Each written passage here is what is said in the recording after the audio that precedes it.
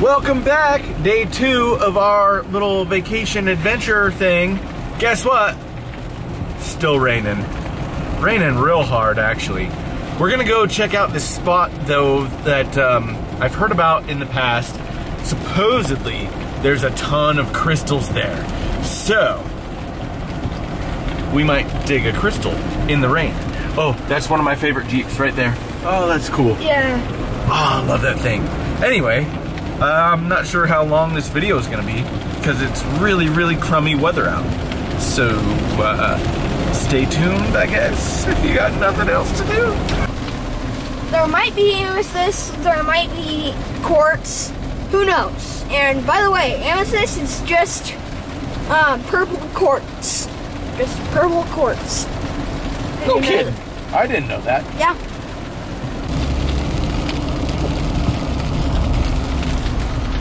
Don't want to go in that river. Not right now. It's a raging river. All right, here we go. Might get messy, might get a little sloppy. A lot of rain happening right now. Well, we literally have to go through a place called Rocky Bar. Look at all the tailing piles there. Look at that. How much gold do you think was out there? Enough to where they wanted to move this whole valley, huh? Yeah. There was so much gold through this whole valley.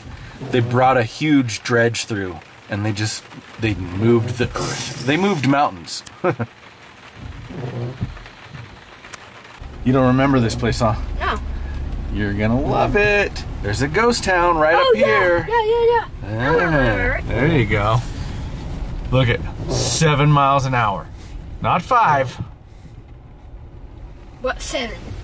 Not 10. 7. There's that old church I really want to go to. Yeah, there's a lot of old buildings up here. Oh, check this one out. Ooh-wee.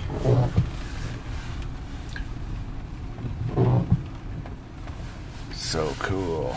Oh man, that one fell. Yeah, I remember that one. I love this one back here. Oh yeah. That's from your thumbnail. Yeah. I'm gonna go check out that one. No, it's private property. This is all private property. Can't go off the road. Not even a pine needle? Not even a pine needle. Huh. Really cool though, huh? You can't even take a pine needle? This place was established in like 1863. Well, the sign said 1994, I think it was. Oh yeah? Yeah. 1994? Yeah. It was ripped off and then a new one was put on there. Gotcha. Onward. Okay, this is the furthest down this road that I've ever been. Remember when we crashed the drone up on that hill? Oh yeah. Oh man, that was awful, huh? Yeah. So steep. Crashed my drone like way up there. There was some weird electromagnetic interference that made it go haywire.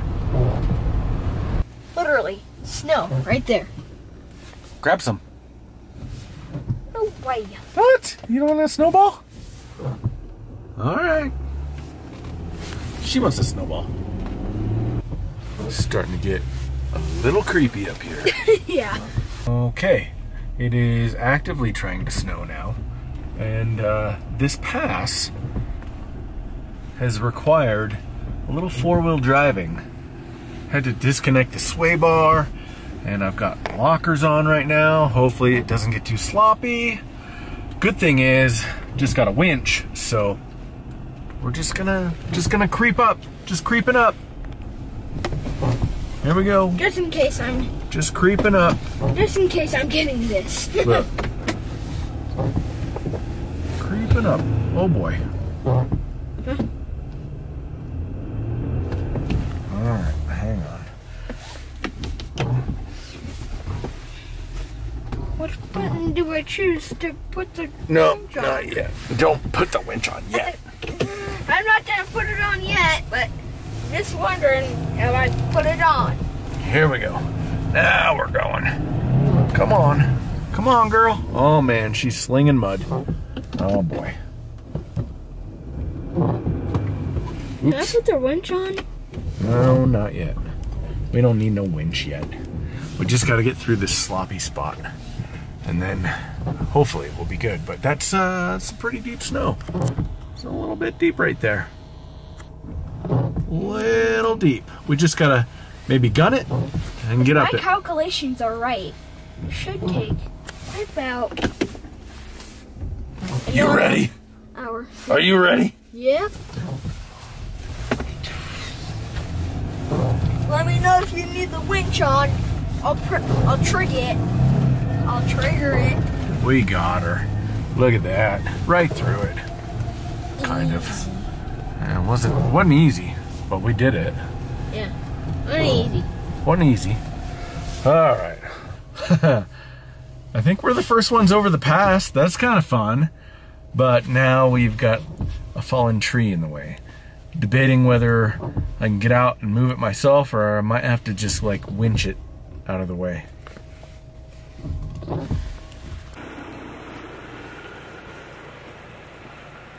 Let's see here. Maybe if I pull it back this way. Oh, yep, there it is. Some of it. All I need is just a big enough spot to drive through.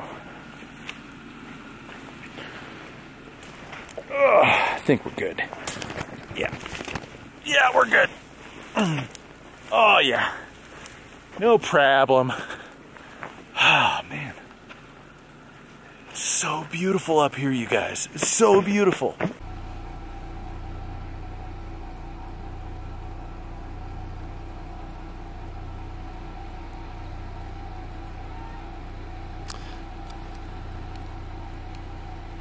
Yeah, it's almost June, by the way.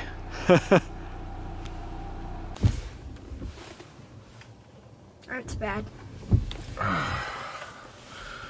We're not going to be able to make it. We've reached an impasse. It's just too deep to risk trying. I mean, I probably could, but it's 2 in the afternoon. Well, if you didn't already know, I'm an idiot. But at least I know I'm an idiot. And I come prepared to do idiotic things. Like winching out of the snow. Glad I got the winch though.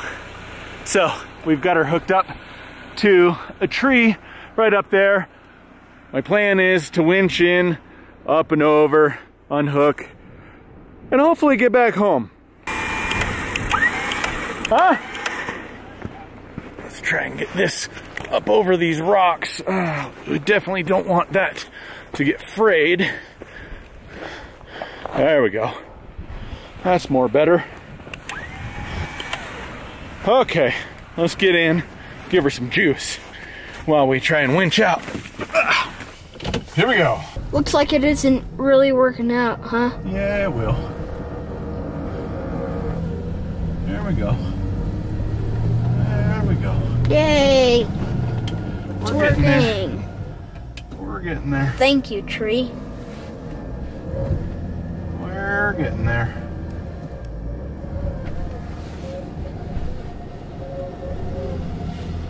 Ooh, yeah.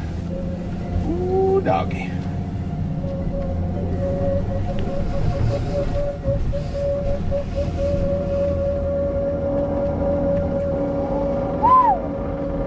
Ooh.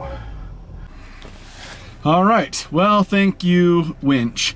That got us out of a huge pickle. We're not all the way out yet, though.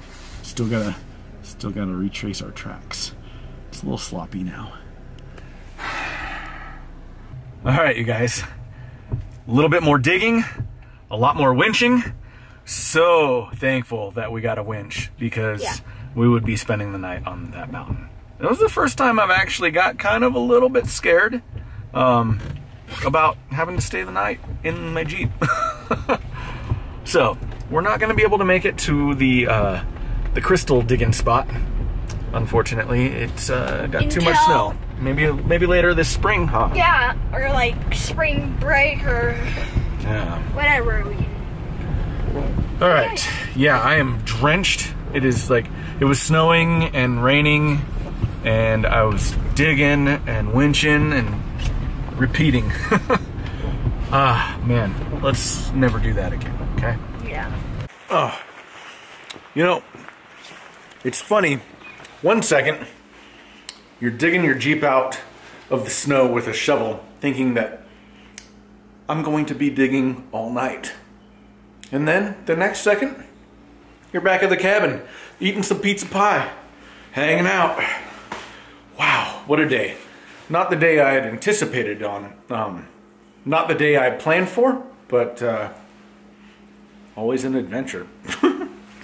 Okay, it is now the next day, the day after I got stuck. I was doing some thinking about it last night. I wanted to talk about some of the things that helped idiot-proof that situation. And by idiot-proof, I mean, like, you know, yes, I'm an idiot.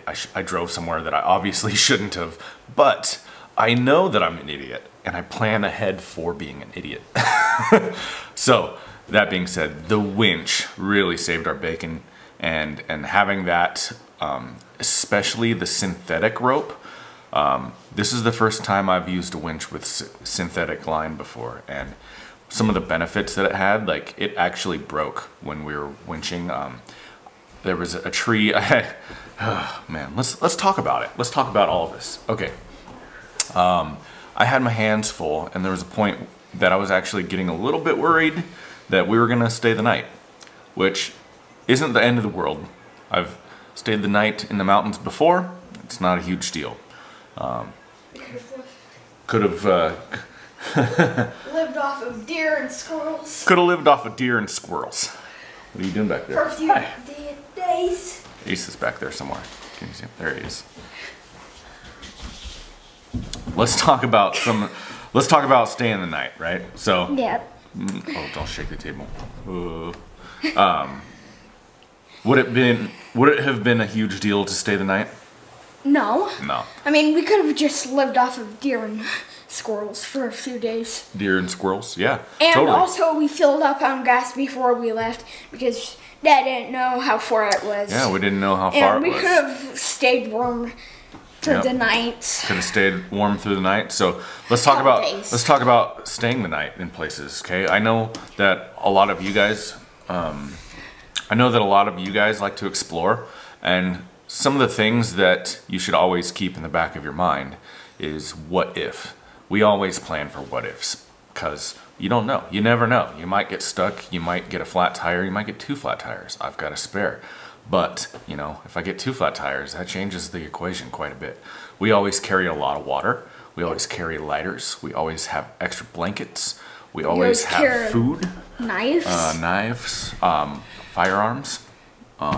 Arrowheads. Arrowheads? I don't carry arrowheads. That's kind of weird. Or you can carry nails, put it on a stick, and get another stick. And if you have rope, put it on there. There you go.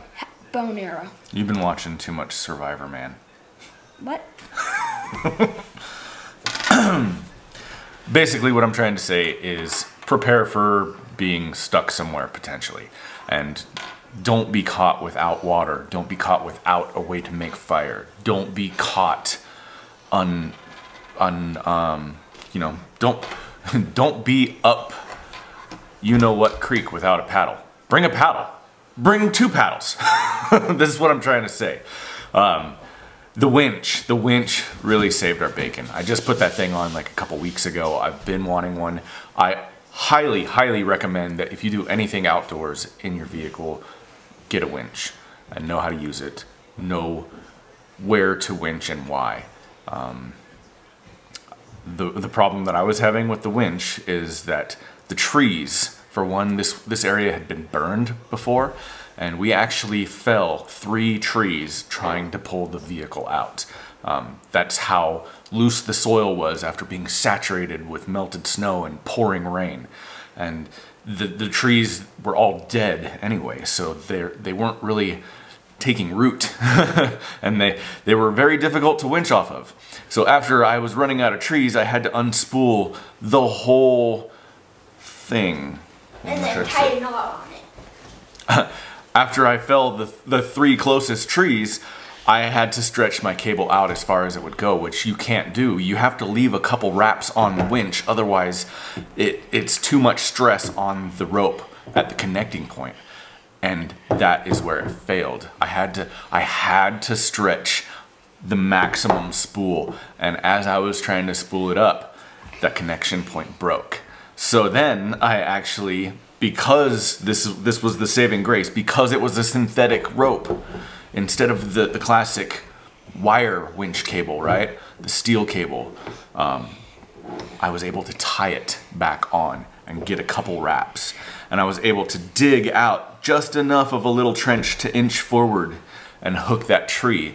And I had to hook it high because our vehicle was augured into the snow. We were high centered basically, and none of the wheels were touching. We had to go up, but we also had to go straight.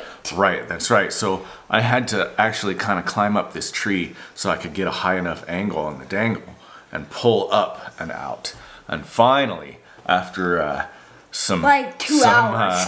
Yeah, it was about 2 hours. Yeah, we were stranded up there for about 2 hours, and I was getting pretty nervous. I should have filmed, but honestly, I was not in the filming mode. I was kind of kicking into that, like, oh no, that mode. I was like, okay, we have to not film. We don't have time. We don't have time to film. We need to get this Jeep out of the mud. Yep, exactly. That's what happened. Yeah. It was Not scary. The mud. There's a couple benefits to having synthetic line. Number one, the weight. It's a lot less heavy. That steel cable weighs a ton on your bumper, and you're cutting down on weight. So that's always helpful. You know, the more weight you can cut out of the equation, the further you can go, the better gas mileage you get. Which in a Jeep, you have a gas tank the size of a thimble, and you get like 15 miles a gallon. So kind of important. The steel cable though, if it breaks, man, you're in trouble because you ain't gonna be able to tie it back together. So the synthetic line, you would have to go back, walk. You would have no winch, essentially. And you would have to leave your car, or dig it, You or would have to like leave. push it. Yeah. Or if you couldn't do that, you would have to walk out. Yeah. So which would be very miserable. it's pretty important to me. I definitely see the benefit in synthetic line. Also, if the synthetic line breaks, you can tie it back together. I don't recommend it. It's not going to be as strong, but you can do it, and it might get you out of a bind. I was able to tie it back onto the spool, get a couple wraps, inch forward a little bit to reach that tree. Thankfully, climbed up high, pulled us out. Almost forgot to mention, definitely air down your tires too.